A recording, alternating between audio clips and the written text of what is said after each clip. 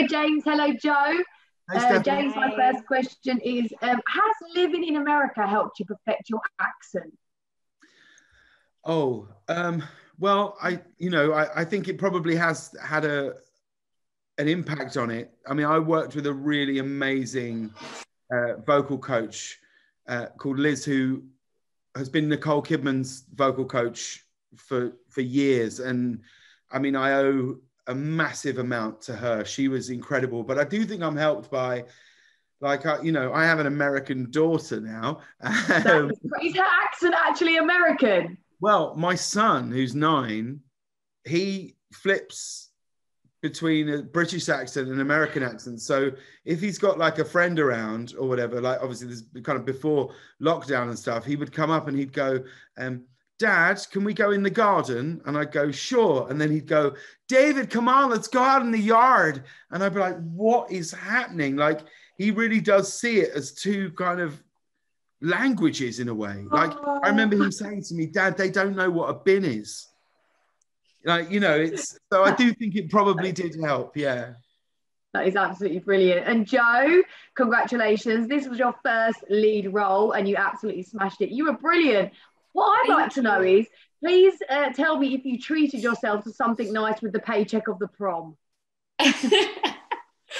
Oh my gosh, no, I try and save as much as I can. And I'm so glad that I did because, quarantine in 2020, it proves that you really, you never know what's going to happen next. Yes, very, very true. James, do you ever read any reviews like your character in the film? Do you ever read any reviews from, Broadway or any films? I've kind of trained myself out of doing that, if I'm honest, because I used to all the time. I used to read everything, and I realized I sort of might as well just punch myself in the face because, anything that's good, you'll forget, and anything that's bad, I'll just realize I started sort of hanging on to all of those things, and it started affecting how I was in my house with my wife and kids, and they haven't done anything to deserve me just being hung up on whatever anybody may have said about me. So I really try to not engage with any of that kind of stuff, really, because, the truth is, the long and short of it, I think, is so much of all of that stuff, social media, reviews, criticism, all those things, you're either like the best thing in the world or you're awful. And neither of those are true.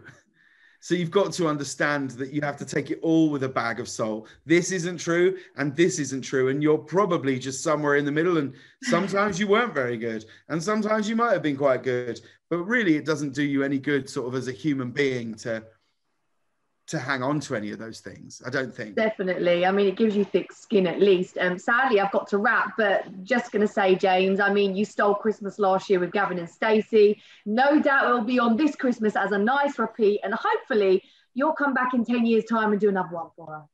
Well, I hope it won't take us 10 years. I hope so, but you're just so busy these days. Who knows? Look, I promise you, we will really, really try our best to make a show that doesn't let everybody down. And Ruth and I, we just wouldn't do it if we didn't feel like we had something to say. So I don't know when it will be, but I hope it'll be. I hope it won't take 10 years. I really, really do. Well, I hope so too. But in the meantime, I'm gonna watch the repeat this Christmas and enjoy life. Have a great Christmas, James. Have a great Christmas, Joe. Lovely to meet you both, and enjoy the rest of your day. Thank you so much. Thank you, Bye. Stephanie.